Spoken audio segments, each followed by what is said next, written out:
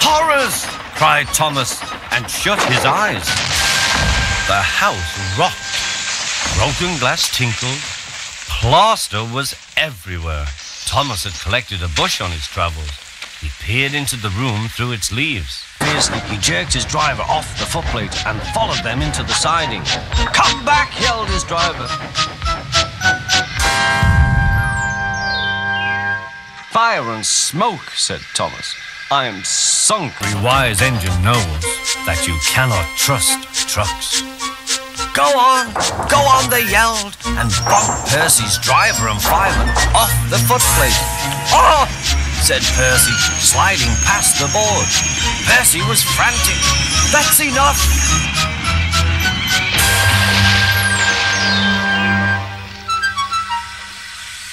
Percy was sunk.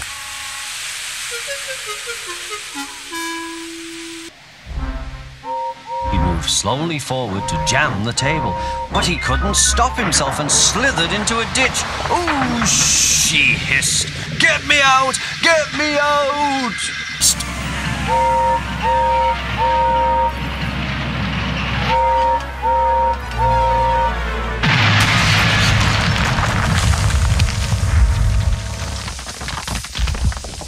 "Help me! Please!" "Just like this," he boasted.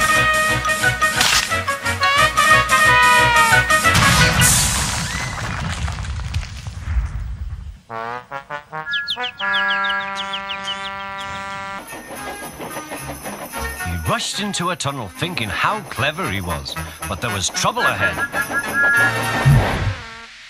"Cinders and ashes," said Thomas. "I'm stuck." And he was. And into a field.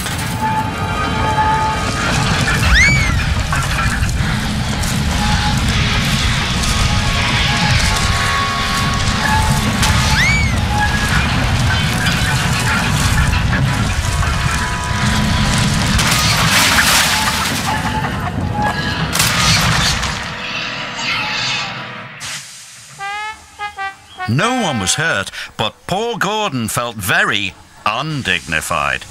"What will the Fat Controller say?" he groaned.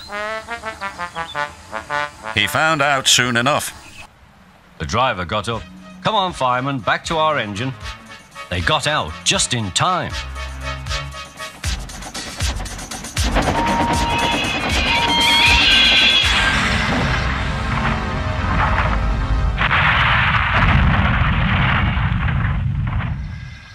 Henry's driver and fireman had jumped clear before the crash, but Henry lay dazed and surprised.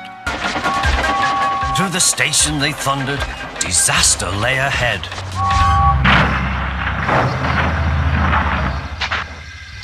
Something sticky splashed all over James.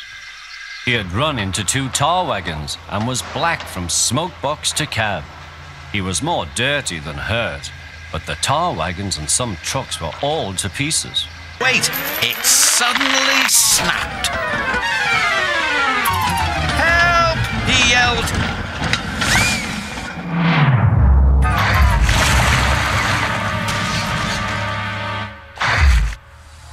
"Glug, glug, glug," he said. "Bluggle my broiler." Duncan felt foolish and very wet.